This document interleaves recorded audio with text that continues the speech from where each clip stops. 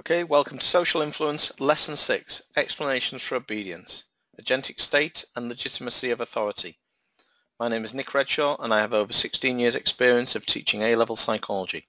I'm also co-author of the highly successful independent learner series of student workbooks that is available on Amazon.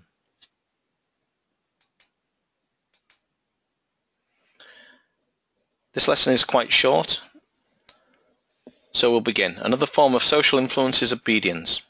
In contrast to conformity, where behaviour is influenced by peers and happens through social pressure, obedience occurs when an individual is told to do something and involves a hierarchy of power or status.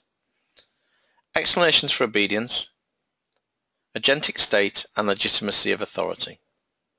Firstly, an agentic state.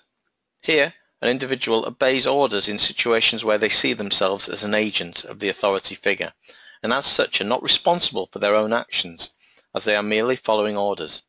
This is known as an agentic state, and is the opposite of an autonomous state, in which an individual is responsible for the consequences of their actions.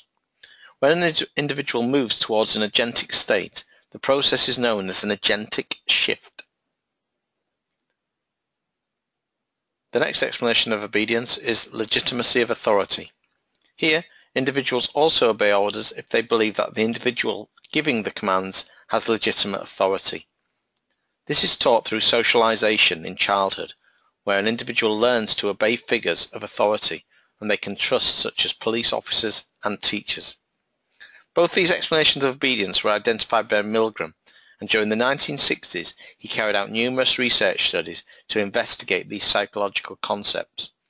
We will look at Milgram's research in the next lesson.